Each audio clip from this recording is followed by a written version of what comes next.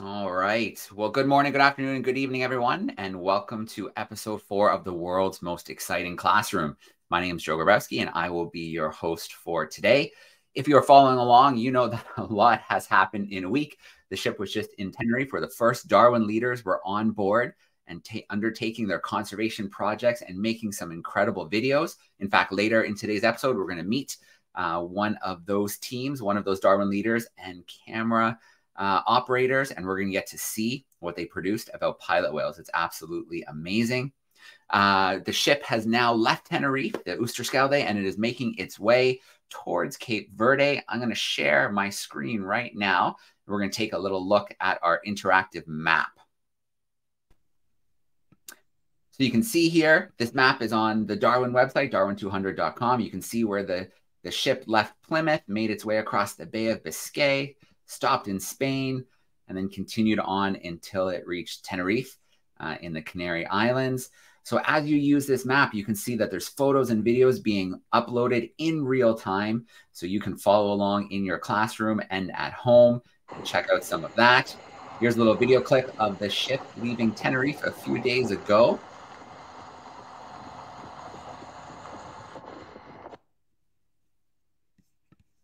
And then it's continued on, making its way towards Cape Verde.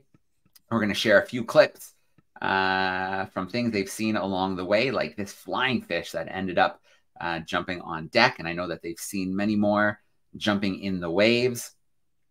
And then you can see where the Oosterschelde is right now in relation to Cape Verde as we zoom out a little bit.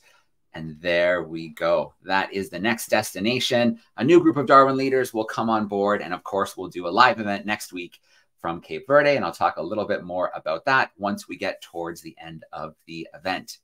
Now, there's something special on board the ship, and we haven't shared this yet. And what this is something called the Explorers Club flag. And I think the best way to share this is to do it through a video, which will introduce the flag and what it means. So let's get that video queued up here, and here we go.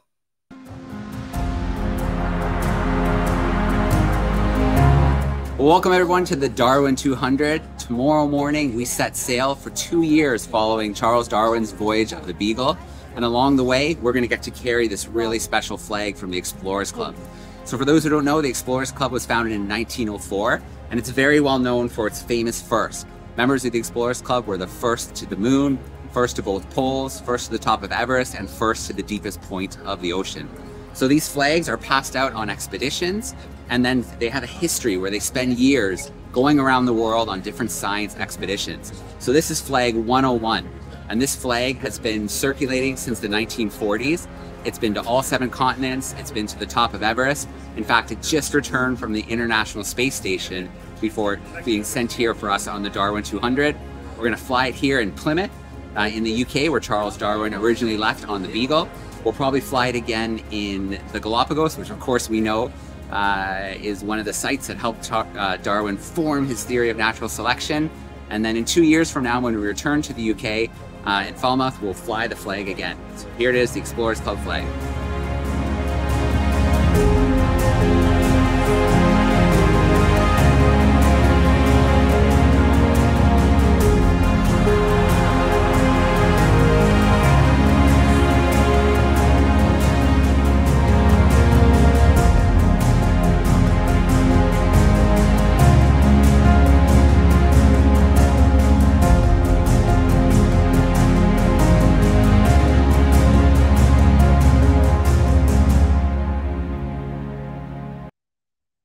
All right, so a pretty amazing piece of history that we're carrying on the ship. It is so delicate. It's been circulating on expeditions all over the world since the 1940s. So we can only fly it at certain times because we don't want to damage that amazing flag. So you've got a great view there of the Oosterschelde leaving Plymouth. So why don't we go there right now? Let's go on board the ship. We've got Rhodri and Tom standing by, and let's take a look and see what they're up to. Hey, Rhodri. Hey, Tom. How's it going? Hello. Hey, Joe.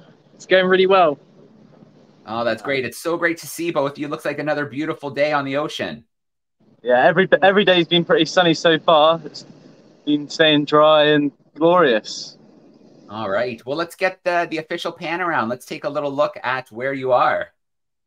Wow, we're here. We're here on the forecastle at the minute. You can see the jib, and if we spin around, you can see the other sails as well. I haven't learnt their names yet. They might that will come a bit later, I think. You can see some of the crew down there, and at the back, you might be able to make out the wheelhouse. Ooh, there we go. And here's the bowsprit. This is the best view on the ship. Yeah, very cool. I'm going to share a little clip here because not too long ago, you guys saw some. You guys had some visitors here. Look here. Yeah, we did.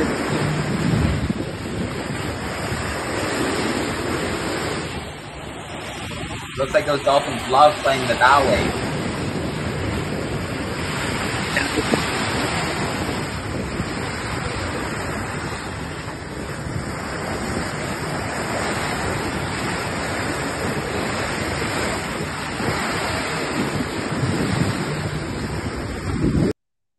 All right, that's so cool. I know you were a bit closer to land when you saw those Atlantic spotted dolphins, and I guess things have quieted down a little bit now that you're more into the open ocean.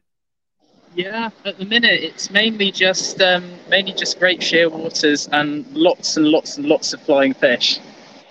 Yeah. Right there. Yeah, literally one just in the background as we were speaking. Very cool. Yeah.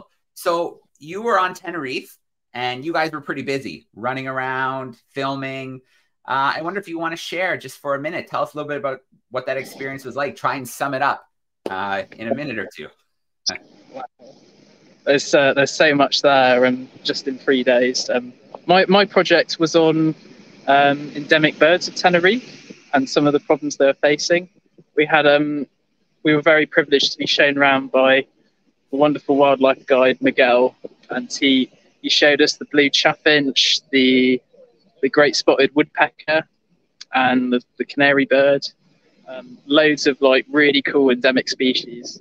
We found out that they're actually under a lot of pressure from the recent fire. You know, the lack of water and pressure from tourist activities. It was a real privilege to be shown around and just get an understanding of what those the wonderful work those guys are doing to conserve the island's wildlife. Oh yeah.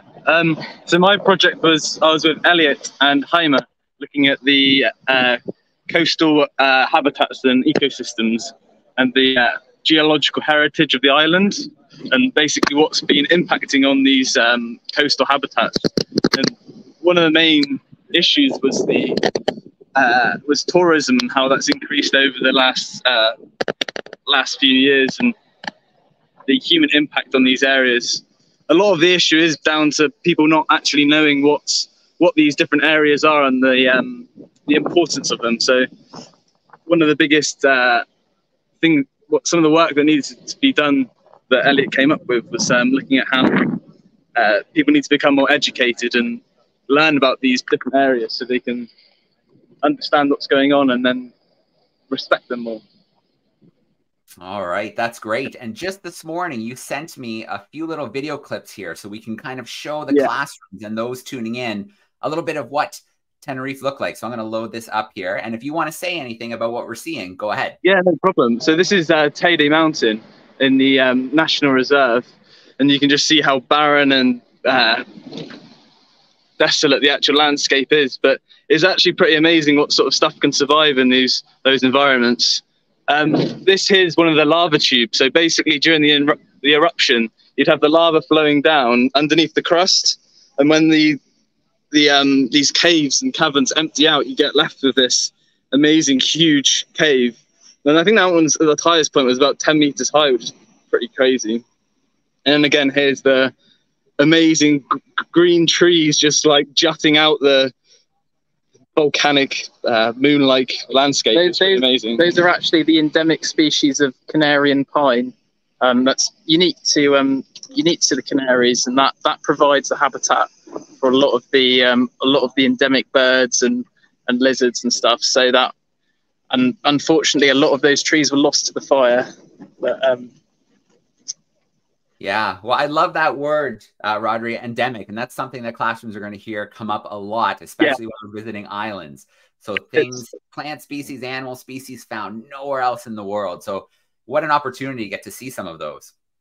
Totally. It's been such a privilege, such a privilege. All right. Well, in a second, we're going to take a few questions from some of the classrooms tuning in. So if you're tuning in via YouTube, please send in some questions via the chat and we'll work some of those in. We have 3 classrooms hiding out backstage, and I'm going to let them ask a quick question before we let you guys go. But you've been at sea now for a few days. There's a new group of passengers on board. What's going on? How are things going? Well, everyone on board it's been lovely so far. Yeah, we've got everyone's very interested in what we do. I've just spent the morning taking lots of photographs of people setting sails and repairing bits of rope and stuff. So, and getting footage of people climbing aloft. So yeah, everyone's been great so far, and can't wait to see what happens next. All right, perfect. Let's meet some of our classrooms and let's take a few questions here. So I'm going to bring in our first classroom here. We've got Mrs. Skaggs Group hanging out with us in Texas. How are we doing today, boys and girls? All right, let's get a question or two for Rhodri and Tom. Have you seen any animals that shouldn't be alive? Like do you mean like invasive species, like maybe shouldn't be there? Yeah.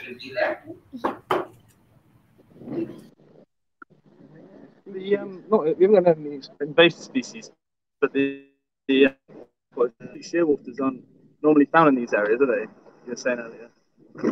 Well, it's not. There hasn't been many sightings of them in the area we are at the moment. So it's been pretty interesting being some of the first people to, not first people, but being able to observe something that hasn't been observed there very often. Sorry, Tom, you cut out. Which species was that? What did you see? It's the great shearwater. Ah, okay. So the great shearwater, species of bird. Very cool. Yeah. All right. Let's see if they have one more quick question for us there in Texas before we go to another classroom. How? What's the? ¿Quieres que te ayude, Owen? How many species have you seen? Like different types of species. How many species of birds? Just in general, I think they're wondering how many animals have you seen? If you can put a rough number on it. Wow. A rough number. Okay. We know the birds. We know the birds. The birds we're at about 61 species of bird at the minute, and for everything else, we've seen lizards, whales, dolphins, beetles. So I'd probably guess maybe another 20 or 30 of those. So near enough 100 species so far. Very we're only on leg 2, so there's many more to come, hopefully. Thousands to go, I bet. Very cool. I bet. Can't wait. All right, let's go to Miss Collins' 4th and 5th graders. They're joining us here in Canada. How are we doing today? We are good, thanks. Okay. Your question? How do you have internet? Can you hear her? We got it. Yeah. How do you guys have connection? How do you have internet?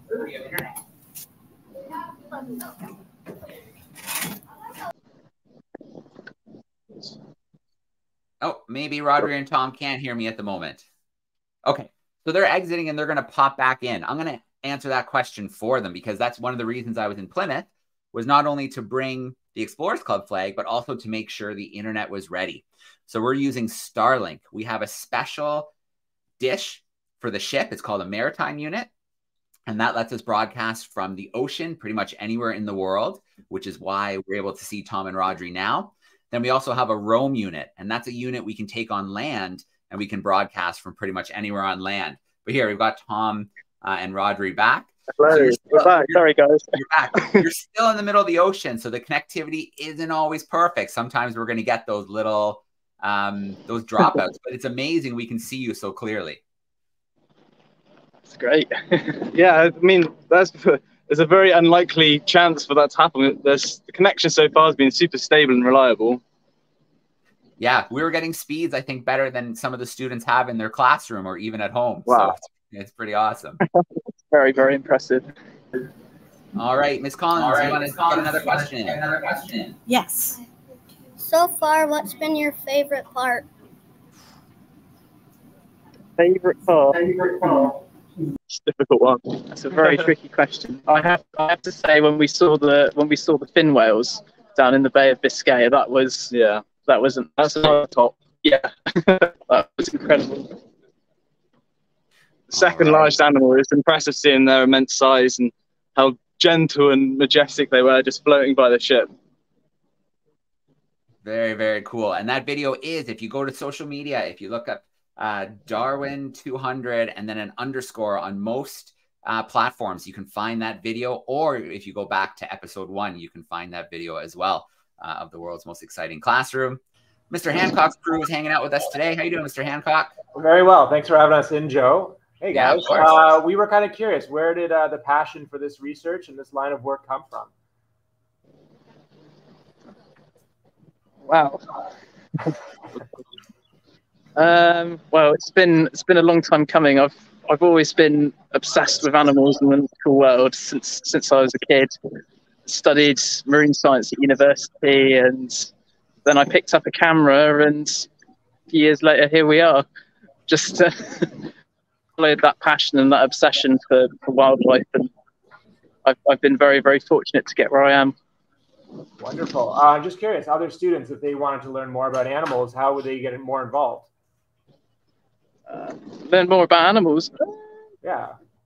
Wow. Study them, help them, protect them.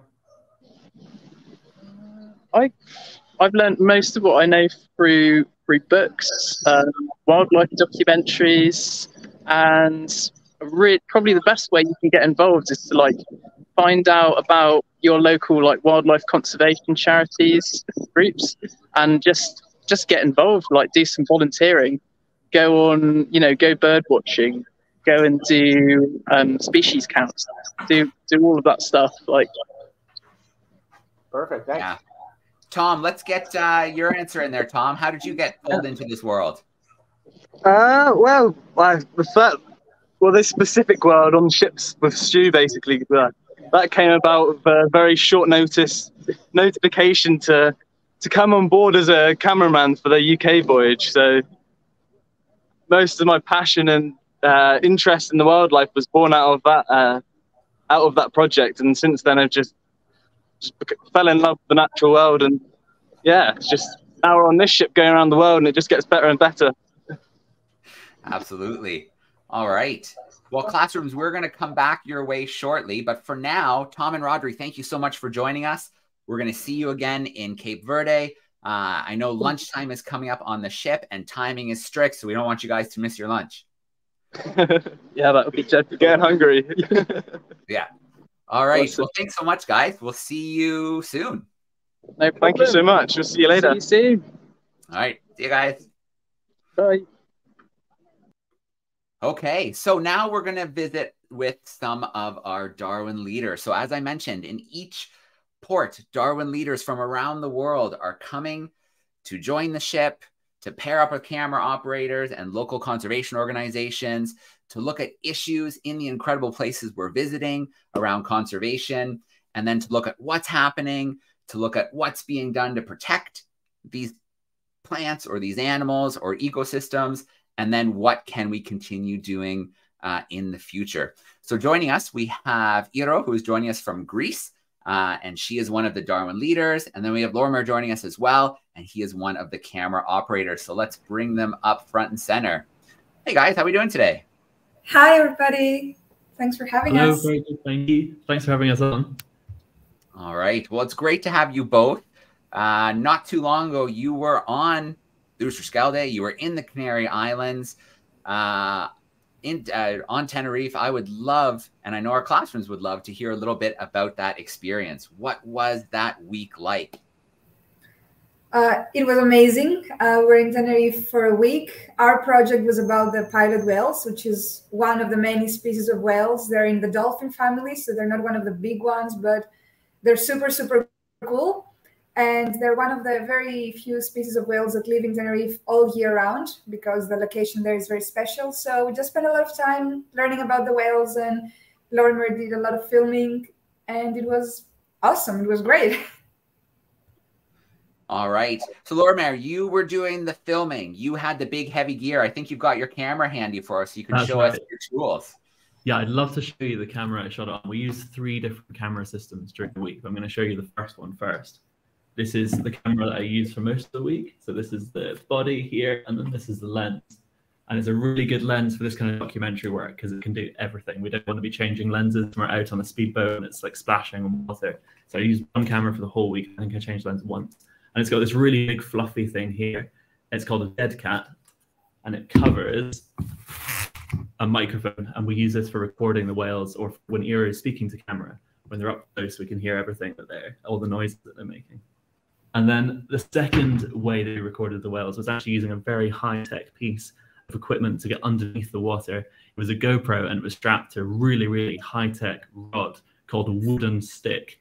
And we used it to see the whales when they were swimming through the sea. It looks absolutely incredible. And the last thing we used was a drone to get those establishing shots and to show the wider landscape of where they are. So it was the 3 ways that we filmed them this week.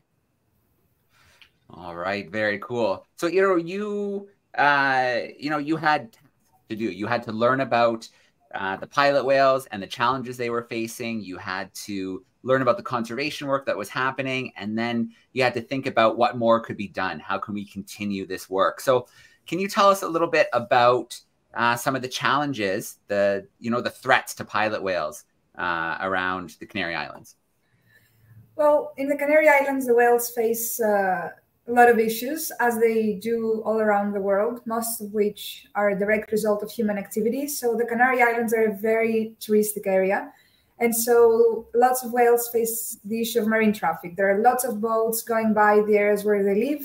You have touristic boats, you have the ferries connecting the islands, you have whale watching boats, kayaks, jet skis. And this to the whales is very bad and invasive. It's like having, a very busy street in your living room. It's very loud, it's very busy for them. And that can cause them a lot of stress, can cause them to not rest properly, to not find food, to go missing and not find the rest of their family. So this would be the main issue for the whales, the marine traffic. Okay, all right. So Lorimer, as the camera operator, what were some of the main challenges you faced? It looks like you were in a few different environments. So what were some of those challenges? We were in a few different environments, a few different boats. And one of the main issues when you're filming from a boat is obviously it's really unsteady. And the deck is going up and down, and at the same time, the waves are going up and down. And so to sort of counter that, you have to sort of push yourself against the boat to try and get the shots to be as smooth as possible. There is another thing you can do, which is film in slow motion. You see those beautiful shots of the whales jumping out in slow motion. It really helps to stabilize things. But my biggest worry was actually we wouldn't see the whales at all, because how do you tell a story about pilot whales if you don't see any pilot whales? But fortunately, there's actually 400 that live on that small stretch of coast. So when we got there and we saw them on the first day, it was a big relief because we'd seen them and we got at least some footage. And after that, it was just adding to that library. But definitely the movement of the boat was the biggest challenge for sure. All right, absolutely amazing. I think we should take a moment now and see the first video you created, Iro. It's absolutely incredible. I think the students would love a chance to see it, see these amazing pilot whales, and then we'll take a few questions from them. I think there'll probably be a few. So let me cue up that video. And let's take a look here. Tenerife, Canary Islands. A land of fire, forests, rocks. But a few miles offshore, under the Teide Mountain, a family of pilot whales can be found. They have been swimming together in this area for decades. This pod will stay together for their whole life. They will travel the ocean, hunt, breathe and raise their young together. A life in synchrony. My name is Iro and I'm a Darwin 200 leader. I am here in Tenerife studying the conservation of pilot whales.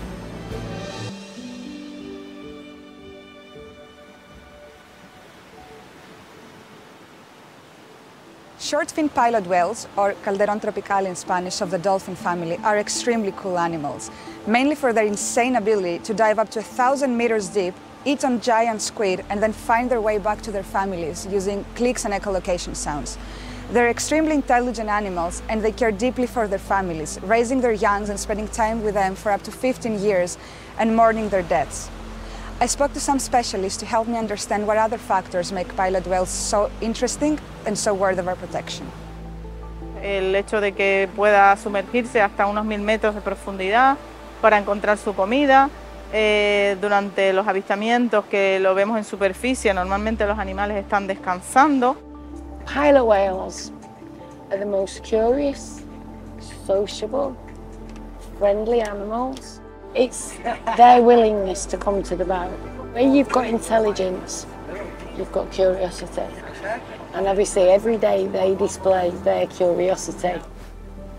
Es una especie muy gregaria, viven siempre en grupos familiares. Los grupos pueden estar compuestos por hasta 30 animales, ¿no? Y bueno, y se trata de que viven en una especie de línea matrilineal. Las hembras son las líderes, son las matriarcas. Y bueno, y son las que suelen llevar pues el liderazgo del grupo, ¿no? Aunque ya son hembras que no son fértiles, todavía tienen mucho que enseñar al resto de la manada y todo ese conocimiento lo tienen que transmitir pues de madres a hijas para que la población pues siga existiendo. When a whale speaks, tone and notes. Do you know before it's finished that note, that has travelled 30 miles in the ocean? We are connected to these animals in so many ways. Every time they choose to interact with us, they show us countless examples of their amazing intelligence and emotional depth. Sabes que hay muchas muertes de las crías, de los bebés, y que ellos, por su comportamiento social y gregario, llevan a cabo algo que se llama un requiem post-mortem, que es que cuando se muere una cría, todo el grupo familiar la sigue en una especie de funeral durante días, portando la cría en la boca. Babies have actually been born right next to this boat. They've actually come to the boat, and you only know it's just happened because you see all the blood. And then you see the baby. We saw a big floating net in the ocean, and whenever we have big objects of trash, plastic, we take it up, and this is also a reason to why I'm on this boat. But yeah, we took out a big piece of net from the ocean, and just a minute after, we had so many young pilot whales coming in the front and playing, and they wouldn't leave us. They just stayed, they were turning around, looking at us, talking. And I was so sure in this moment that they saw us take up the net and they wanted to thank us.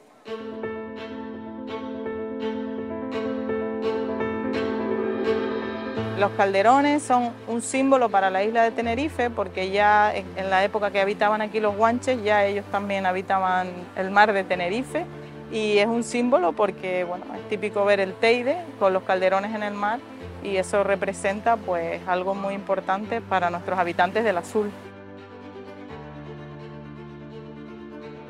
Whales have been in these waters for hundreds of years, but during that time the world around them has changed drastically. The massification of tourism and human expansion have caused a number of issues for these animals. This is their world. It's not ours, it's their world. In the next episode, we will discuss these matters with a number of experts that will explain to us the issues the whales are facing today. Hola, me llamo Lorimer Sánchez. ¿Te gustan las ballenas? Sí. ¿Por qué? Porque son muy grandes, tienen una cosa que dispara agua. Son muy guay.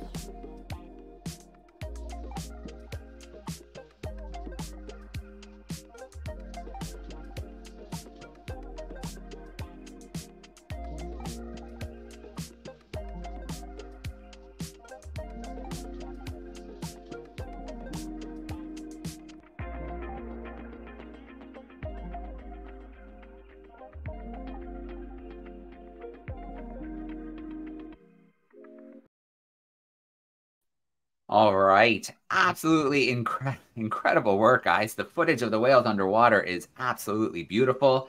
And being able to put something like that together in, a tight time frame must have been challenging as well. Yes. Yeah, we were, the ship has breakfast at 7:30 every morning, so we're getting up at 7 o'clock in the morning, which isn't too bad. That's like a normal day at work, right? And then we would leave at we'd have a team meeting about 8:30 in the morning, and every group, there were 5 groups, so 2 people in a group, so 10 people would all meet and we'd talk about what we were going to do that day. Then we'd leave at about 9 o'clock, and we wouldn't get back until just before dinner, about 7:30 in the evening. And that was just the filming. And then the editing would happen in the evenings after we got back until quite late at night. And then we'd keep going the next day and we'd get back into it. So it was very, very intense. But our goal was to finish this first film before the end of the week. Yeah, it was really important to us. Yeah, absolutely amazing. Great work. In a minute, we're going to talk to some students. We'll give them a chance to ask you some questions. I do want to share one more thing before we move on. It's just a few pictures that I have here. So these were the leaders from the first week. There were 5 there in Tenerife. And then just a few pictures of the 2 of you out in the field. So it looks like you had a lot of fun. Yes. I'm sure it was just an incredible experience. And you can see some of those conditions that you were trying to film in, which would have been challenging, of course. So there's a few of those shots, a few different boats to kind of give students a perspective of what that might have looked like. That last one was a speedboat, which was very bumpy because, of course, like, the speed it goes, especially when you're going fast. But when you stop and you turn the engine off, it goes completely silent and you can just hear the water. And then we saw the whales, and when they get closer, you can actually hear them clicking and talking to each other. And also, because the boat is so low to the water, you can get your camera nice and low as well, look across at them rather than looking down on them, which looks really nice. All right, very cool. So we're going to go to questions, but before we do that, we're going to play something called Kahoot. So this might be new to some of the classrooms who are joining us. Basically, it's an interactive online quiz, and we're going to test our students' knowledge, see what they learned hanging out with us today, and then we'll take some questions. So that means I have to share my screen one more time here. Let's get that going. There we go. And we should see the Kahoot. And we are going to play it. So there are going to be 4 questions, some true and false. Some of them are going to be multiple choice. You need to visit kahoot.it. So you can see it up here, kahoot.it. It's going to ask you for a PIN number. Today's PIN is 297807. If you have one-to-one technology, you can join right at your desk. If not, no big deal. Your teacher could put it up at the front of the room and you could shout out your answers to him or her. If you have a mobile device, maybe a tablet, maybe a phone, you can scan that QR code and it will bring you right in. There are 20 seconds for each question. If you get the right answer, you get points. If you get the right answer quickly, you get even more points. If you get the answer wrong, even if you put it in as fast as you can, we got nothing for you. You have to get those answers correct. And then for our winner today, if you send me an email, we will send your class a $50 Amazon gift card. So if you are that winner, I will share the email address shortly. You want to send us a message and we will get you your gift card. We've got the legend leopard, the bright zebra, the knowing possum, the fast unicorn. Let's give maybe another 10 seconds for students to join or classrooms, and then we will get our Kahoot quiz going.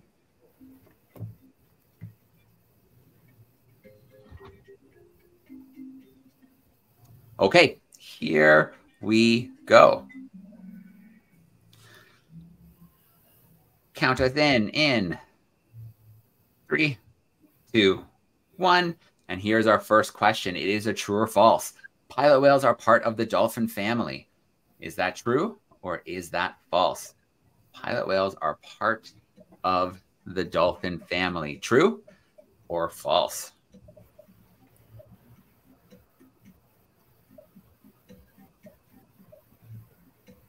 I don't think they can see the slide with the questions. Oh, did it not load? Let me switch. Let me switch the screen to here really quickly. We are on slide 2 here. I mean, as I see it. And if you put the chat Yeah, I think it shared the wrong screen. Let me try that one more time. Let's get the right one going. Okay, let's try this one. Okay, there we go. This one should look better for everybody joining us there. Okay, so absolutely, that was true. What's that going to do to our leaderboard? The lucky dolphin, well, that's very convenient, is in first place right now. Let's jump to our next question. This is a multiple choice. What is the main issue impacting pilot whales? Is it marine traffic, fishing, pollution, or water temperature? So what did Iro talk about as one of the main issues that's impacting pilot whales? We've got 5 more seconds to get that answer locked in. All right, good job, crew. It is marine traffic. There was a hint there in that photo. The lucky dolphin is holding on strong. Let's go to our next question about how many pilot whales are found around Tenerife. So this was in the video. Was it 50, 400, 1,000, or 2,000? So about how many pilot whales are found around Tenerife?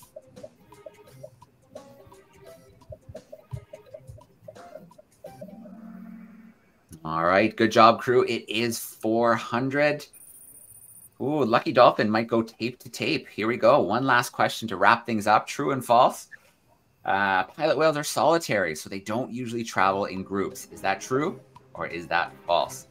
Pilot whales are solitary, so you're going to find them on their own, not in groups. A few more seconds to lock in that answer, and we will see what our podium looks like.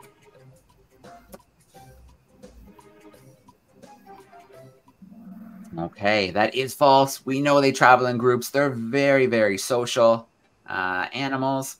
Let's look at our podium. In third place, we've got the mountain sphinx. In second place, the bright zebra. And holding down that top spot, who's it going to be? All right, lucky dolphin held on strong. Very cool. Thanks for playing along with us. I'm going to come back from that screen share. I'm going to put a banner up there. If you are in the classroom of the lucky dolphin, please send an email here, ebtsoyp at gmail.com, and we will make sure we get that gift card to your classroom. So let's go with a little Q&A action. First, I want to say we've got Mr. Ryan's crew joining us in Ireland, and they had asked a question for Tom and Rhodri that I missed in the chat. They were wondering how long to Cape Verde. So it's going to be about 9 days to get to Cape Verde. So let's get going here. Mrs. Skaggs' crew, do you have a question for Lorimer or Iro?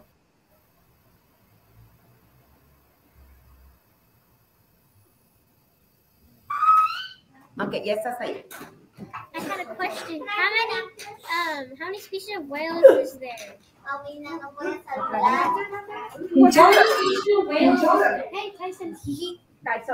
In total, or in Tenerife?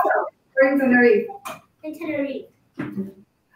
Most of them. In Tenerife, actually, you can find 1/3 of the world's cetaceans. Cetaceans is whales and dolphins alike. So in Tenerife, actually, you can see most of them. But we talked about the pilot whales because they live there throughout the year, where the other whales, like the sperm whales or the humpback whales, travel through Tenerife but don't actually live there all year round. All right. Great question. Let's grab one more before we go to another classroom. So when you film the whales, did you use the underwater camera? Yes.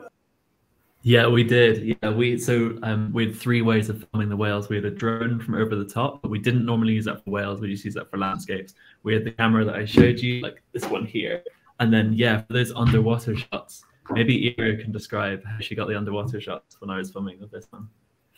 So in one of the pictures, you saw that we're on a very small boat.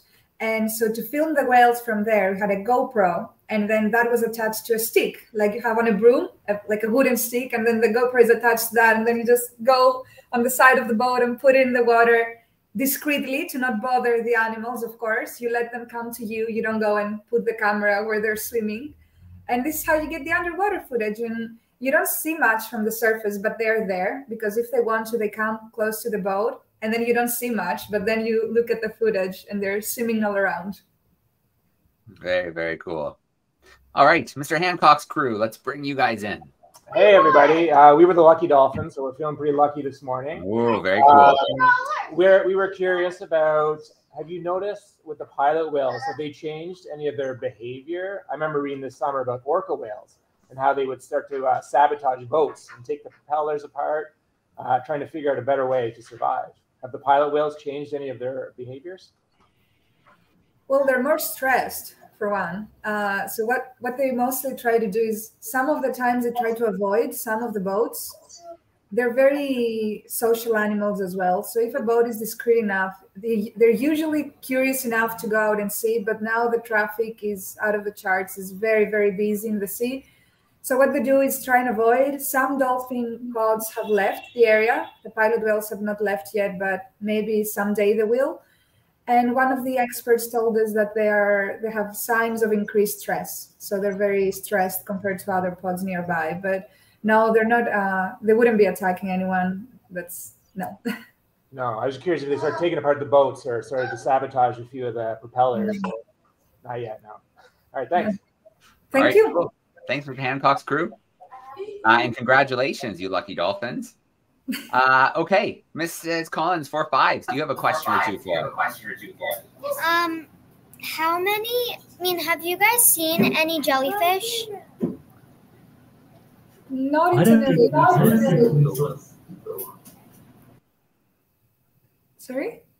Lorimer? I don't think we saw a jellyfish when we were in Tenerife. I've seen them where I live in Scotland before, but we didn't see one in Tenerife. The one really interesting animal that we saw that wasn't to do with our study at all was a sea turtle. And it was a fully grown sea turtle just floating, chilling out on top of the water, which we were actually quite concerned about because sometimes if they eat plastic that's washed up in the sea, it can make their buoyancy, it can make them too buoyant, so they can't submerge. And at first we were really concerned that had happened. But when our boat got a little bit closer, it dived down into the water and it was fine. But it was my first time seeing a sea turtle in the wild, which was really interesting. Oh, that's awesome. Very cool. Let's grab one more question. Looks like there's some students there. What is a group of whales called? Sorry, I didn't get that. Oh, he was wondering what a group of whales is called. It's called a pod, a group of whales or dolphins. But you can also call it a family because there are species that spend their whole life with their family. So when you see many whales swimming together, usually their mom, their aunt, their sister, their grandma, and it's usually families. They're very, very close together. So they have very, very special bonds with each other. So it's a family or a pod. All right. And one quick question here from YouTube from our group joining us in Ireland. They want to know, how inquisitive were the pilot whales? Were they getting so close to the boat you could have reached out? You could, but you shouldn't. Usually they're very curious animals. So when we were on the small boat, what you have to do, you have to follow a code of conduct. So if you're very close to the animals, you have to turn off the engine and just stay still because they know you're there. Whales have extremely good hearing, so they know the boat is there. If they want to come to you to check you out, they will, and they usually do. And yeah, they come very close to the boat. You could reach out, but you shouldn't. You really have to respect that, we are at the sea and the sea is their home. You cannot bother them in any way. You cannot just drive your boat directly at them. You can just hope that they really, really want to see you too, and they come to you. All right, very cool. And that's should apply everywhere, right? Anytime with a wild animal, keep your distance. And if they choose to, come a little closer and interact in any way, well, then that's a lucky experience. You can get some good pictures. But yeah, hands to yourself. Very cool. Well, can I share a fact before we close as well? Yeah, go for it. Yeah. Because, and maybe everyone that has been following really understands that we really like them, but they're actually very, very cool and smart. So for instance, you saw the whales at the surface when we saw them. But these whales, pilot whales, can actually dive up to 1,000 meters depth because they go very, very deep. They dive very, very deep. They hold their breath, they dive deep, and then they go after giant squid. So it's also very cool to think that when you see them at the surface, they maybe have just gotten up from a 1,000-meter deep dive. Amazing. I lied. I'm going to sneak in one more question. Ms. DeMayo's class, grade 2s, are joining us. They're on YouTube, and they want to know about how big are those pilot whales going to grow? Not too big. Those are like 5 meters. Not too big. 5 meters. All right. For whales, they're not that big. They're of the smallest family, like dolphins. Okay, very cool. Well, Iro and Lorimer, thank you so much for being with us today. You guys had an incredible experience, and I can't wait to see the rest of the videos in your series. We'll get those up on YouTube so the classrooms can check them out. Thank you so much for having us. It's been so much fun speaking to you and speaking to everybody. Thank you. Thank you very much. All right, we're going to tuck you backstage. There we go. And now, in a moment, we're going to bring in Stu McPherson, expedition leader in the Darwin studio. But we've been doing our experiments. And so each week we do an experiment. Classrooms then have 2 weeks to send in the results, post pictures to social media. We have prizes for the top 3 classrooms. And then we share the results. So let's share the results video from our ocean acidification experiment. And then we'll bring Stu in with us to talk about our lucky winners this week. So here we go.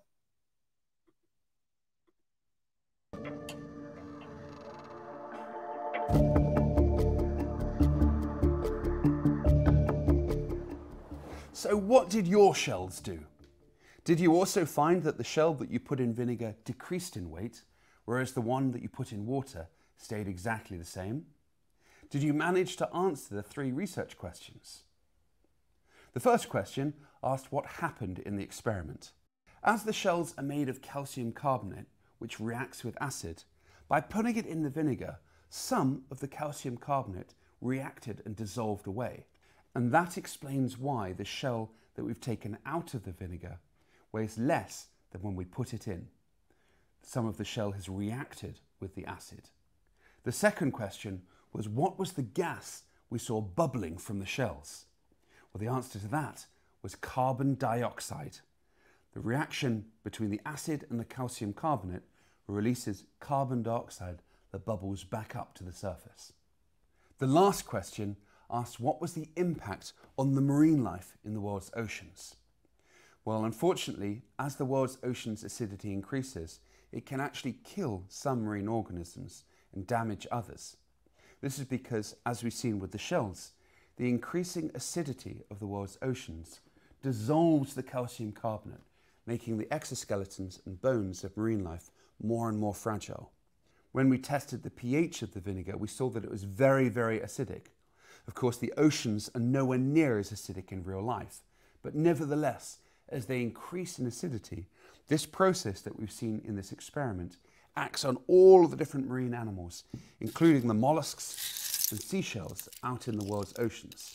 So, as the acidity increases, the more calcium carbonate will dissolve and bubble away, making the marine life more and more vulnerable. A big thank you to everyone who took part and uploaded results. Let's see the winning entries to this experiment.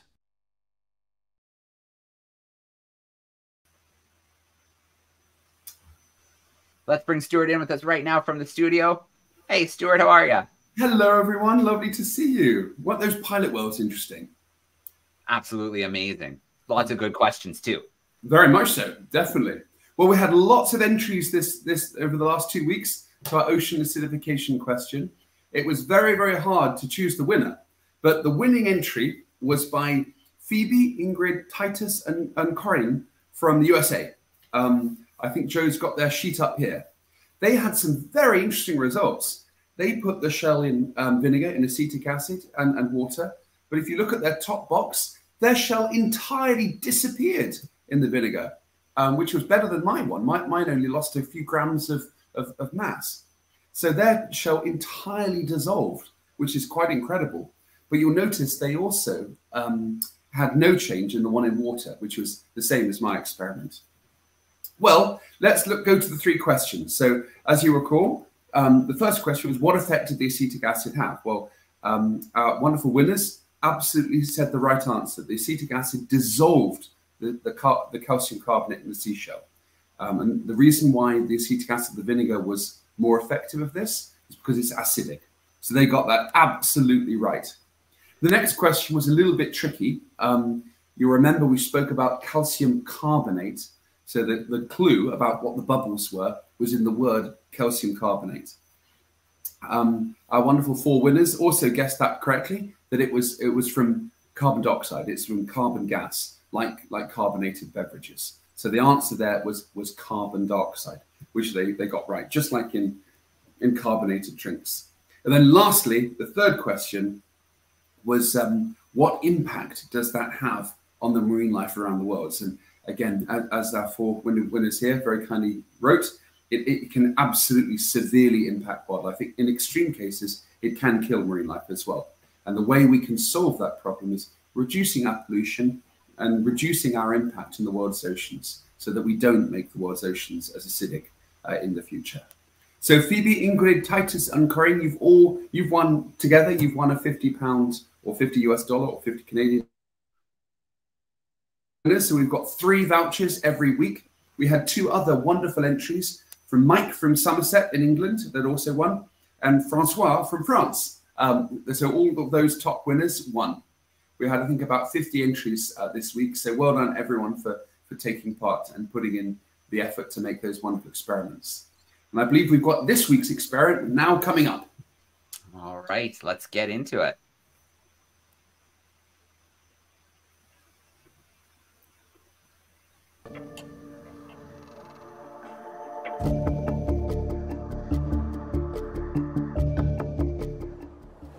In last week's activity, we looked at the processes that drive natural selection, the factors that explain why the Darwin finches have beaks that differ in their shape and their size. Well, this week, your task is to take that thinking one step further and think how and why animals change on islands. Islands are really, really interesting because they're isolated from larger ecosystems.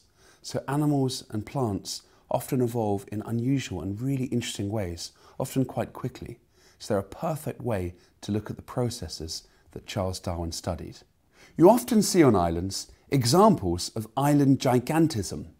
That's where animals and sometimes plants grow much, much, much bigger than their counterparts and relatives in other parts of the world. A really good example of this is the Komodo dragon. Komodo dragons live on the islands of Komodo in Indonesia, and they're the largest living terrestrial lizard alive today. They're armoured to the teeth. Their mouths are lined with sharp fangs, and they also secrete a venomous saliva. Their skin is armoured and like chainmail. They also have 20 sharp claws and a whip tail that they can use for their defence. These animals grow over 3 meters long and can weigh up to 70 kilos.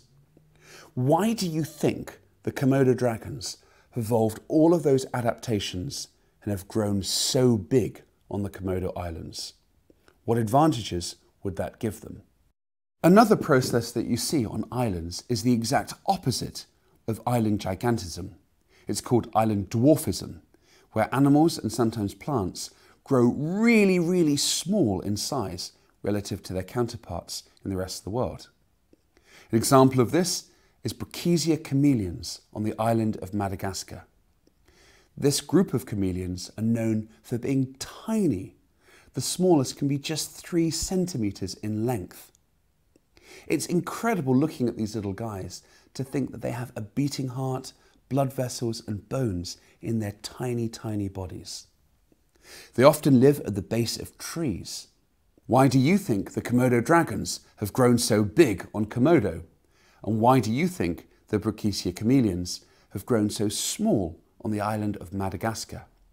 Fill in the PDF on the Darwin 200 website and send in your answers within 2 weeks to info@darwin200.com. Tune in 2 weeks' time to find out the winning answers and see if you've won. Good luck and see you next time. All right. So you have 2 weeks to get those answers in. You can email those answers to classroom@darwin200.com. There is 1 week left for last week's demonstration focused on natural selection, so you can still get those answers in.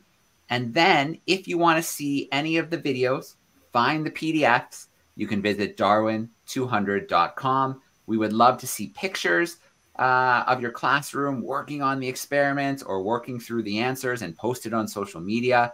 You can use the hashtag Darwin200. And yeah, Stu, we're excited. The experiments are rolling along. Absolutely. I can't wait to show you the answer to this week's activity. It's really interesting.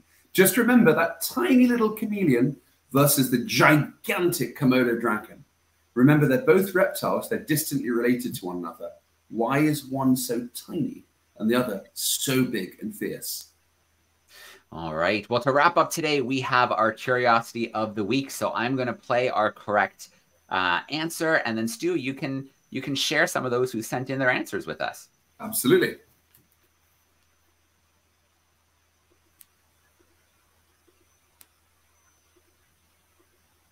Last week's curiosity was this object here.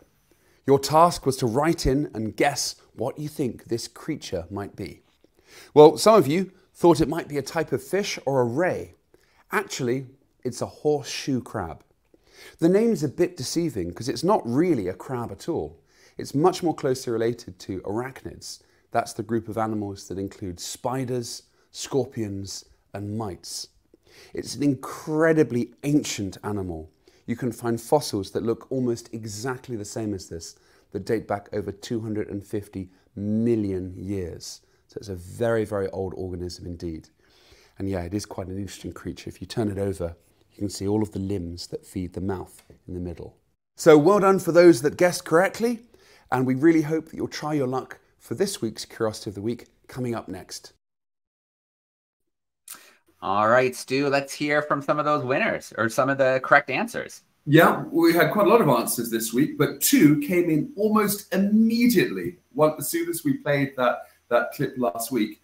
We had Louis, who perfectly correctly identified it as an Atlantic horseshoe crab, Limulus polyphemus. He even got the Latin name, absolutely spot on. So Louis, you are incredible. Well done for that identification. Yeah, that wasn't an easy one, especially down to the actual species of horseshoe crabs, because there's multiple species around the world. I believe there's over 10 actually around in different parts of the world that are alive today. So that was very good going. And also I have to say a big shout out to Joanna as well for also absolutely identifying it perfectly correctly as well. And she also specifically said, I believe it's not strictly classified as a crab, which is a very, very good observation. So well done, Joanna. So you guys did so well. But can you guess what this week's curiosity is? I think we've got that next. This week's curiosity is this object here. Can you guess what this is? I'll give you a clue. It isn't a toy or a rattle for a child, but the noise is very important. It is used to make that sound to attract a certain animal. Can you guess what it is? All right. Very cool, Stu. That's going to be a tough one. It is. That is a tough one. Send in your answers, as Joe mentioned, to classroom@darwin200.com, and we'll reveal it next week. We'll be beaming live from the Cape Verde Islands. So you'll find out what that is next week. But remember the sound. The sound is a clue. It's very important. All right. Well, Stuart, here we are. Episode 4 is wrapping up. Next week, we will be live from Cape Verde. We're going to talk a little bit about Darwin and the octopus. So we're going to have a beam in from the National Marine Aquarium in Plymouth and meet Barbara the octopus. We're going to visit the Natural History Museum in London. It is going to be quite the event from Cape Verde. Very much so. Can't wait. It's going to be very exciting. All right. Well, as we're wrapping up, I want to do a huge shout out to our classrooms who joined us today. Thank you so much for being with us, playing along with the Kahoot, sending in your amazing questions. And we're going to wrap up today's event by thanking our sponsors. So once again, thank you everyone for being with us live, episode 4 of the world's most exciting classroom. And we will see you next week from Cape Verde.